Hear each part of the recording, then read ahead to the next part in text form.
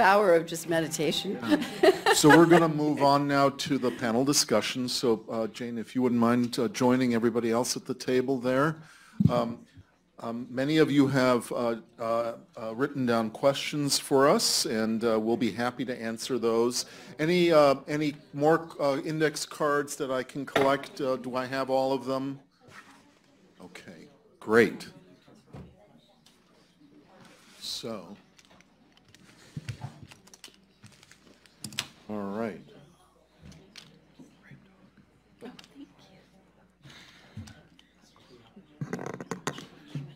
All right, so first question I have is, are clinical trials or immunotherapy treatments universal and accessible by all hospitals?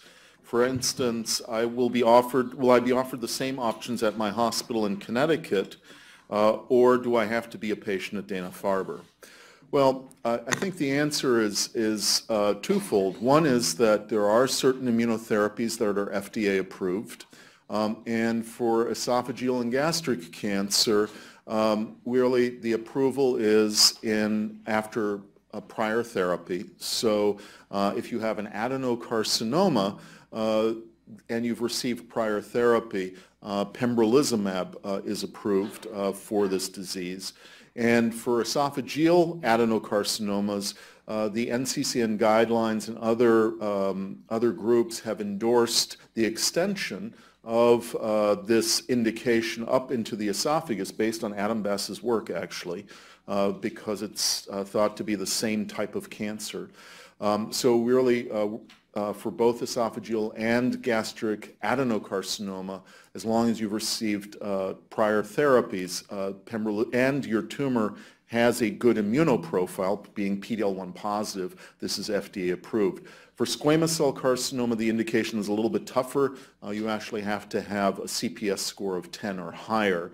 But as Adam quite intelligently pointed out to me, the FDA actually, in their wisdom, states that you can be retested for this. And so if you don't meet the criteria up front, another biopsy, another test may actually show that you are now have a better immunoprofile and would qualify for this study.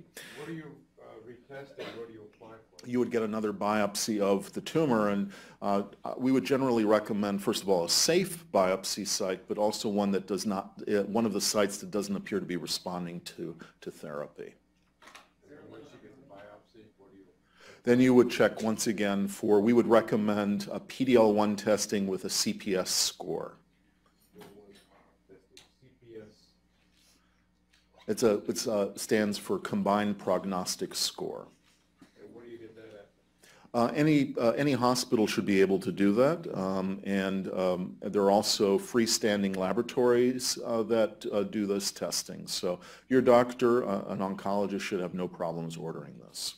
So. How many times you can be retested? I believe that, so for instance, this gives you another opportunity to be tested, but the insurance companies may limit the number of biopsies you get. Ultimately, it'll come down to that they won't pay for it, but you can obviously pay for it yourself. So, okay, the next question is for Dr. Jajoo. Omeprazole. CBS has put out an alarming notice about polyps developing. Well, maybe the bigger picture you could discuss about the concerns with long-term use of omeprazole. Sure. There's been a lot of data regarding the long-term use of omeprazole. Somebody had rightly pointed out that it's prescribed pretty, or not even prescribed, but purchased pretty freely everywhere. I think the most important thing is that we're putting patients on it for the right reason. We're not blindly renewing an old prescription and making sure that people need to be on it. If patients are having it for, or were prescribed it or started taking it just for some abdominal discomfort that wasn't in treatment of true acid reflux or of Barrett's esophagus, then they should not continue on the medication. There's been data for a number of side effects. Chronic kidney disease, dementia, acute coronary syndrome, C. diff in patients who go to the hospital on omeprazole. has all been shown to be at somewhat increased risk compared to people who are not on omeprazole. That being said, some of the data has been refuted in subsequent studies. I had, unfortunately, a number of tearful conversations with the patients saying, why did you give me this medication if it causes dementia? Didn't you know that my mother had dementia? And literally 1 year later, a study came out saying that it does not have any association with dementia and might even protect against dementia if you look at some way of looking at the statistics. So I think that, we know that it is not candy. It is not something that should be taken lightly. We know that it is likely safe enough to be over the counter, but if it is going to be taken long term, should be discussed with a physician. The story about polyps, the way that it works is by blocking the proton pump inhibitor, by inhibiting the proton pump, the hydrogen potassium ATPase, and when that is blocked, the body wonders why, so it upregulates the signal towards making more acid. So it upregulates gastrin. And when you have upregulation of gastrin, the cells that are trying to make acid will become a bit more engorged by that stimulus, and that creates polyps. Those polyps are benign, but can grow and can be seen. They're not the same as polyps in the colon or elsewhere in the body.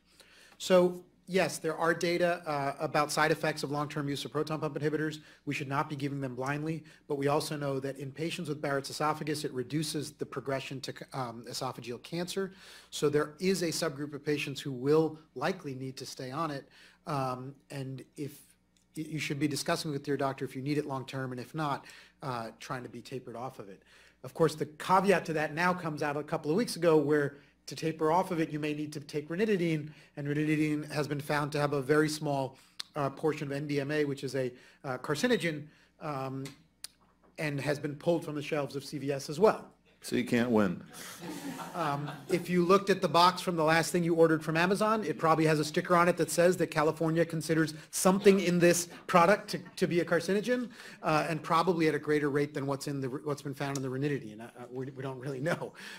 So I think we have to be mindful of any medication, even if it's over the counter, but when utilized correctly and with conversations with your physician, for the benefit greater than the risk, that's always what we have to discuss. And the reality is that a lot of our patients really couldn't live without proton pump inhibitors, omeprazole, and other drugs. They're so miserable, they have such severe heartburn that it's really the only thing that's actually saving them from having an absolutely miserable life. So it is, as Dr. Jajoo said, it's risk-benefit, and in a patient or a person who probably has very little symptoms and very mild problems, perhaps it's not the best long-term drug. But many of our patients have such severe problems that there's really no other choice.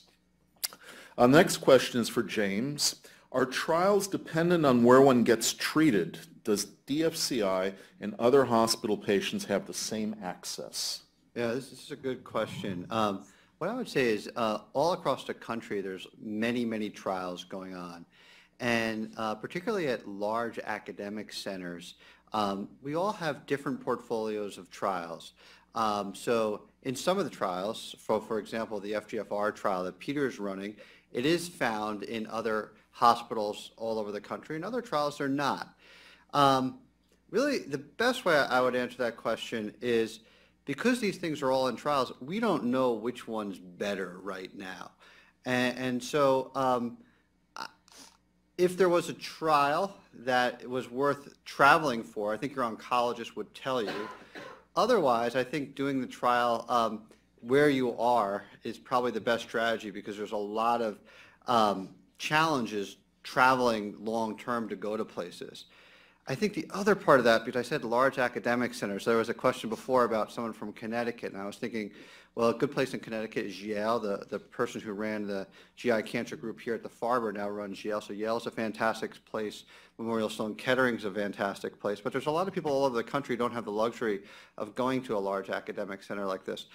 This is something the oncology community is aware of. We realize it's a problem, but right now we don't have a great fix. We're working very hard to get there, but for small private practices in rural areas, it's hard to get access to trials. So for those patients, like we see a lot of patients here who commute down from Maine and New Hampshire, just because they don't have a lot of large academic centers in those communities.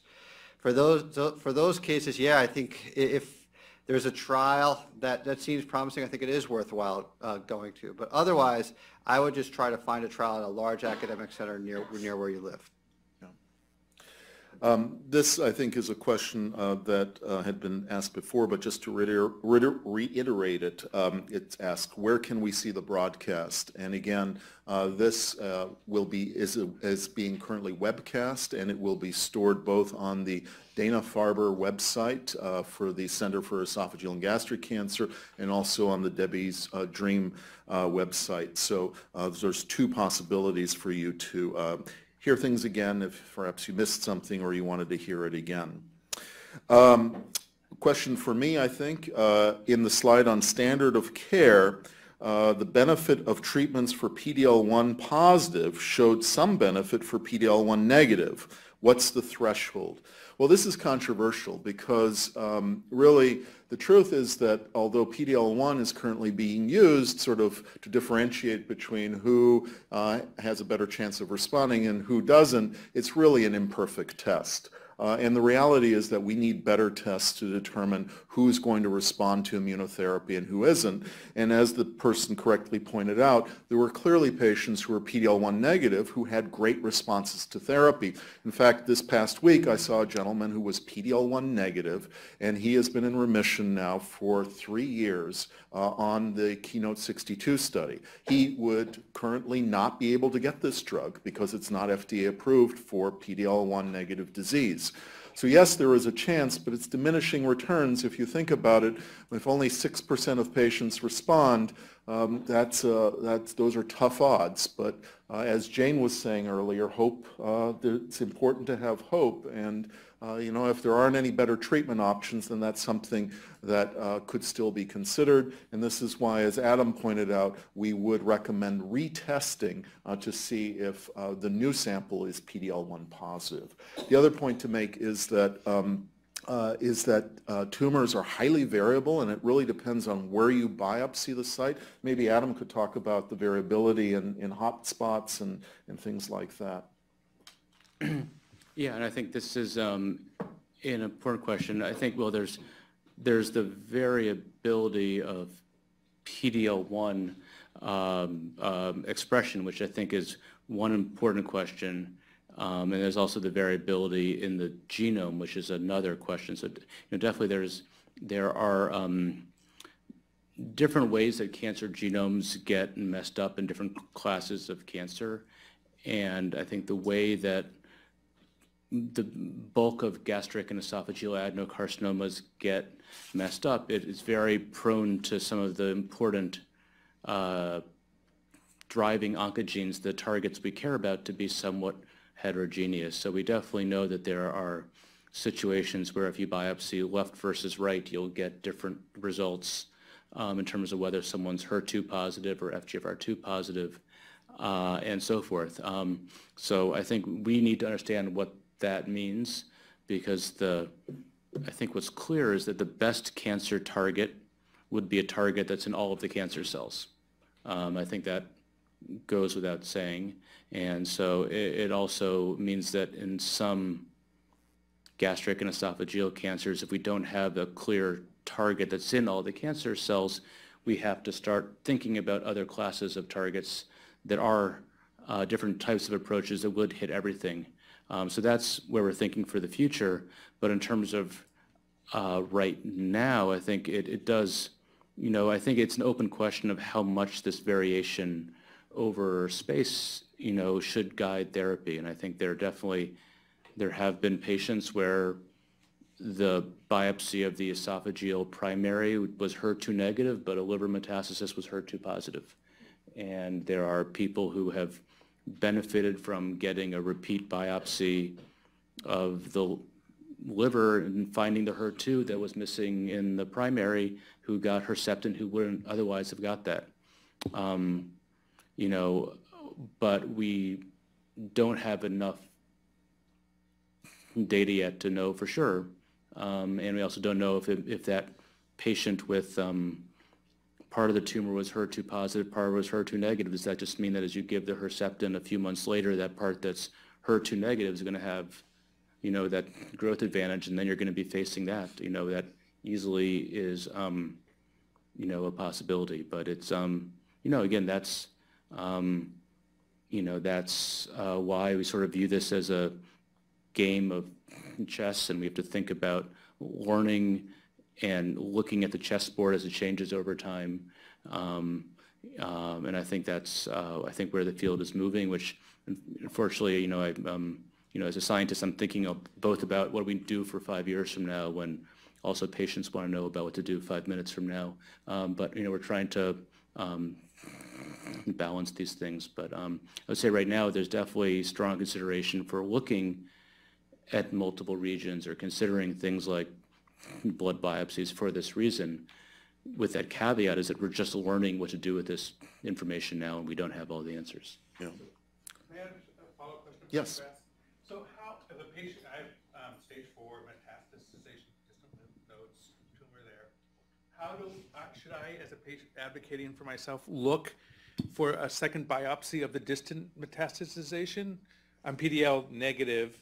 I'm coming to the end of the FOLFOX probably. So the next treatment is less clear. Should I be looking, should I be thinking of this as a novice 2 cancers, or is it one, is the distant metastasization to be thought of differently than the core tumor in my esophagus? I would think of this sort of kind of as a family tree. That basically, at some point there was a cancer cell, and that cell divided, and that cell divided, and that, and then to the point where you have a cancer that you could see on a CT scan, you've had all of these changes over time, and part of what happens in cancer is that, is that the ability to make DNA errors gets even greater. So then